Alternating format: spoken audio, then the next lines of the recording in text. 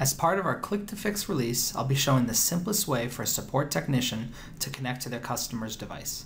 I'll give you a demonstration starting by generating a new session. You can generate a PIN code directly, send an email with a link, generate a link, or send an SMS directly to a mobile device.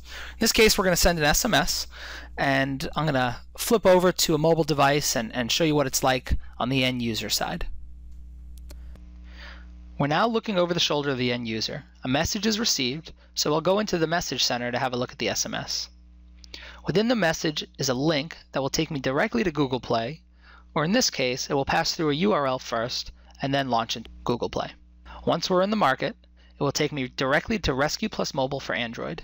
We install the application and accept the permissions. After a few seconds of download time, simply need to open the application.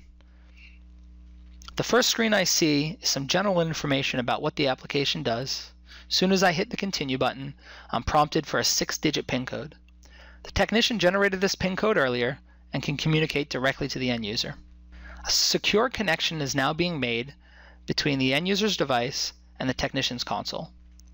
The technician will prompt the end user for permission to allow them to remote control and diagnose in a variety of ways. Once this permission is given, we'll go back to the technician's console. After the connection is complete, the agent can use a variety of different tools to support the end user's device. Visit our website or look at more videos to find out more.